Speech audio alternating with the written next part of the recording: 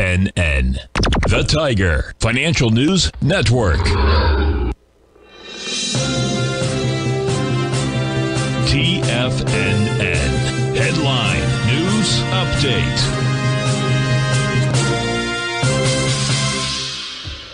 Everyone, Basil Chapman here for the 10 o'clock Tiger Financial News Network market update. And at 9 o'clock, you get Tommy Jr. with his market kickoff. He had some he just asked great questions, does a great show. And he had Teddy Kicks on just a moment ago talking about different currencies, etc. Just really terrific between the two of them.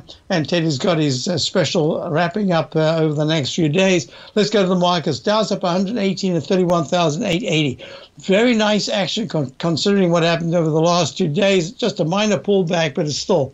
My suspicion is based on what we're looking at right now in the very short term.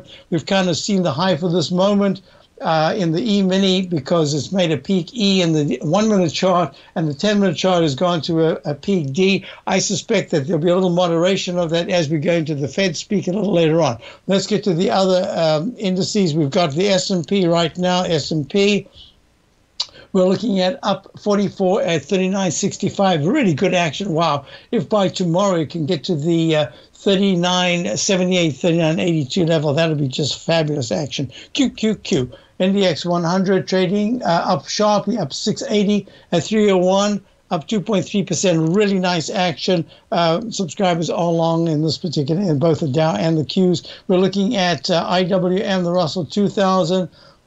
This is up 71 cents at 180. It's doing quite nicely. Looking at gold, this is about the time that you start to expect gold to rally, but it isn't. It's down $5. Still holding quite nicely here, considering this is a consolidation. It's just down 19 ticks at 107.03. Looking at crude oil is coming back a little bit. It was a tad weaker, now it's a tad higher, up $1 at 95.90. Looking at the TLT, and I'll be doing a lot of talking about bonds when I get back from my Tiger Technicians Hour. I will also be doing Larry Pesavento's hour because Larry's still ill, and I'll be doing that hour from 11 to 12. So I'm going to be here from 10 until noon, and I will be covering currencies and commodities in that particular hour.